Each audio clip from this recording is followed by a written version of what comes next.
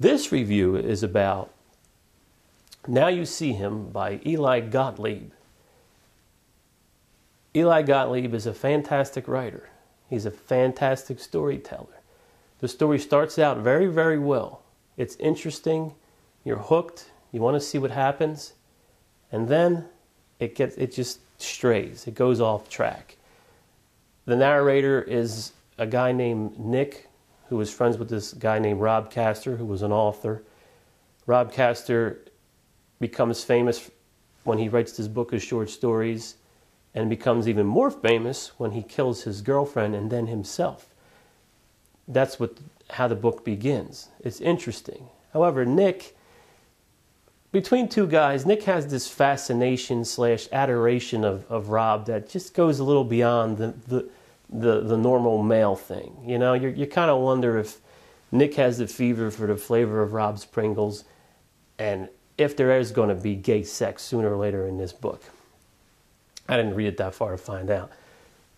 What saves the book is that Eli Gottlieb is a fantastic writer, a great storyteller, but is he great enough to pull off straying the way he does in this story? You hear more about Nick than you do about Rob after a while, and Nick is boring. Who gives a shit about Nick? I don't, but I wouldn't say give it a miss. I would say check it out if you have nothing better to do, but he is a great writer and he's a great storyteller. Definitely put his name on a list to be looked at later because he is that good. However, the story lacks. It's a smaller book too. It's not the regular size book. And there's not that many pages in it, as opposed to, I think there's only like 240 some pages as opposed to the normal 300. It's a smaller book, and what it is probably just like a short story on steroids at this point. It's like a novelette is what it is. It won't take you long to read it. But I don't know. It just strays a little too much for me, and it gets kind of boring. For the point of view purists, Nick is the narrator, and it's written in the first person. But Nick knows a little too much about everything in order for this book to be written in the first person.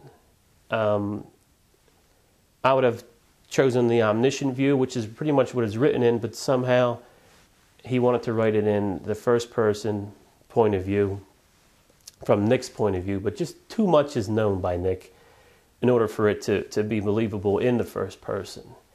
So that's another, if it suffers that way if you're a purist from the point of view standpoint.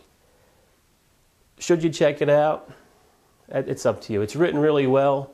There aren't these abortions like you see in all these other books with grammar and punctuation. It is good in that respect. The story, however, does suffer.